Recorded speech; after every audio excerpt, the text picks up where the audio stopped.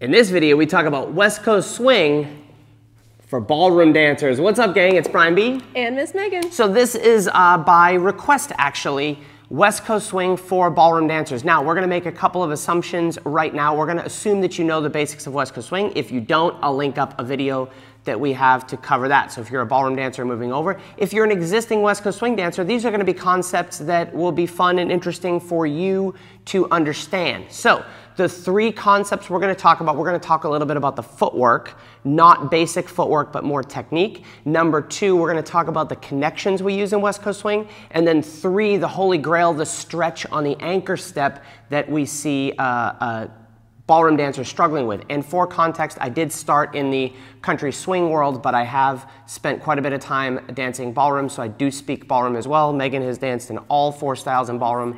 So we got some skills. Let's start talking. So first thing we're gonna talk about is the footwork in West Coast swing. So I like to explain it this way. And you can jump in if you disagree. West Coast swing and cha-cha are the same, right? Because I have the same feet and legs. So one of the drills I would teach in cha-cha would be to take my feet together, pull my toes out just slightly, and bend and straighten my legs, right? This would be a cha-cha thing. We're settling into our hip, right? We'd be striking the foot, straightening the knee, and settling into the hip. In West Coast swing, we don't spend our time settling into the hip, we spend our time rolling through the foot.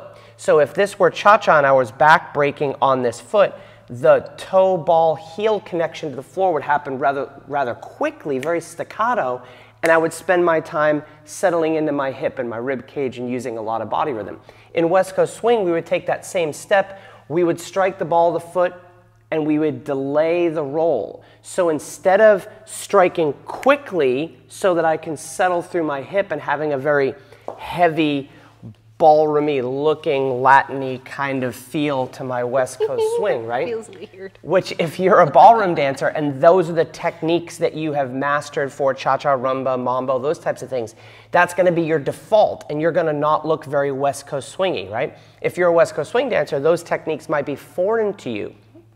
So instead of striking the foot and moving heavy into that hip, which is what I would do in a cha-cha rumba type of situation, what I'm going to do is I'm going to step and roll through my foot so that I'm using my feet and legs. So the drill that we would use for that would be to roll through the foot. So we're going to take the right foot, we're going to go roll, roll, and we're going to step to the side and delay. And again, this is just a drill to get you rolling through the legs. I'm going to let Megan do that this direction while she keeps going.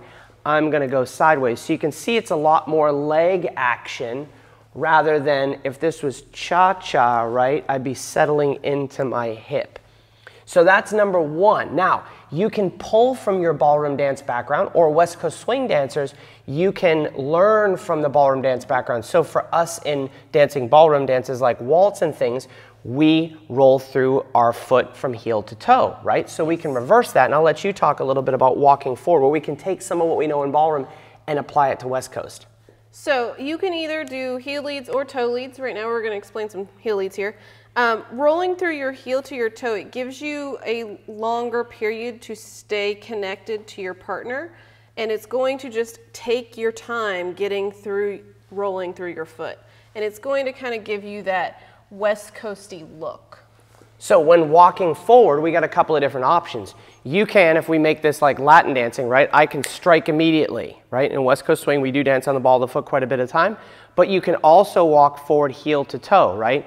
This is not a no-no in the West Coast swing world, right? It would be if you were dancing cha-cha rumba and you stepped on a heel lead. No heel leads. Bad, bad, bad, bad, right? But in West Coast swing, what's fun about it is we can pull from all of these different things. So when we talk about footwork, it is totally acceptable to walk forward on the ball of the foot, right? That's kind of one look.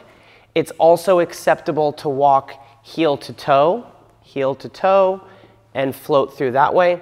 But the one thing we want to stay away from is being very heavy in the hip. You don't want to end up having your West Coast looking very I have a hard time doing it nowadays, right? Where it's heavy into the hip. You want to delay the hip action and roll through the feet and legs and make it much lighter, right? So that's number one, like footwork wise would make people look different. Number two, connections are extremely important in West Coast swing. And I do have a ballroom dance background. Fun story, years ago I was working with a top West Coast swing pro and my American rhythm coach. They were teaching a lesson talking about body weight. They were teaching the same lesson. So the fundamentals are the same, but how much we pay attention to it as West Coast swing dancers matters a lot. 3 connections we need to master, and then we'll talk about the subtleties within them before we get to the anchor step and the stretch. Number 1 is an away connection, where our centers are moving away from one another. Number 2 is our centers moving towards one another, right? So we have to be able to feel that. Now, if we're dancing like cha-cha, we work off a back break, right? You'll see my center move towards Megan, right?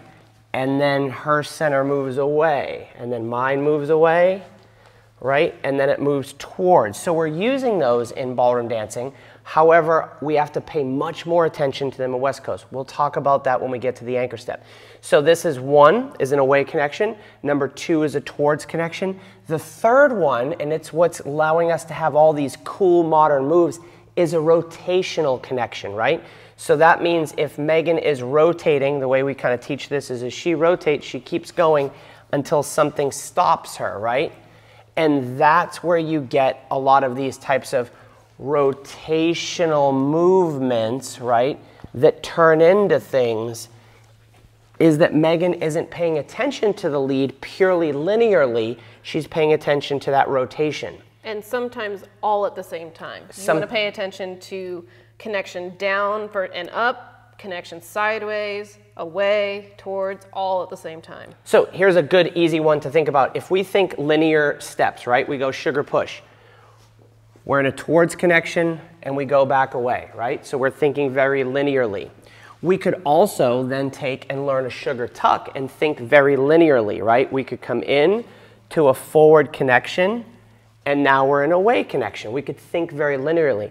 But if we add a rotational feel to it, right, then this becomes we have a lot more options stylistically, and it also leads us into a lot more options in terms of patterns because of that rotational connection. So number 2, to be more West Coasty, and for the West Coast dancers, that third rotational connection is very important. If we did this on the sugar tuck, right, we could then use this rotationally, and then Megan's following it rotationally, and she's going to go to the end of that connection, but because of where I've fed it, it's allowed her footwork to change, and we've got different patterns. We're not going to get into that, but I just want you to be aware of that rotational connection, which gets into the holy grail of West Coast swing, which is the anchor step and the stretch. So we need to find a way to stretch in West Coast swing and really elongate that connection between us. So we need to have 1 point before we get there, which is count 4, 2, 3, and 4, right? Which is before the anchor step of 5 and 6. We need to, at this point, achieve an away connection before we build into a stretch into the next pattern, right? So a good way to think about this, especially even for you West Coast swing dancers, is whatever my connection is on count 4, or I'm sorry, on my anchor step, whatever my maximum connection is, that's a 10 for you as a couple. Whether you have a heavy or light connection, that's a 10. On count 4, we want to get to about a 5. So we're at a 10, our most stretched connection to start. Whatever that is for you, 1, 2, 3, and count 4. At this point, we feel an away connection about half of what we would maximally. Now as we combine rolling through the feet, the first step, as we roll through the feet, we can roll our weight back and elongate that connection and elongate that stretch until we get to a 10 on our list, and off we go. So the key is on count 4 of your patterns, 1, 2, 3, and 4, or at least count 4 of your 6 count patterns, you have about half as much connection as you will when you finish. I use the roll through the feet to stretch away, and now our centers are moving away, and we can go into some of the stuff, rotational connections and the like. Do you have anything to add as we talk about West Coast swing for ballroom dancers? It's just different connection-wise. Like most ballroom stuff is in a closed hold, which you will find that in West Coast, and slightly different in West Coast. You're going to really connect a little bit more heavily back in this hand than I think you do in ballroom.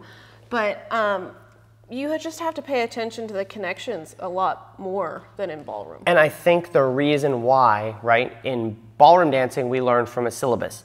So you have to learn the basic moves, and then you can lead and follow those basic moves. And that happens in West Coast as well, right? We learn the basic push, pass, whip, and then we are able to lead and follow those moves.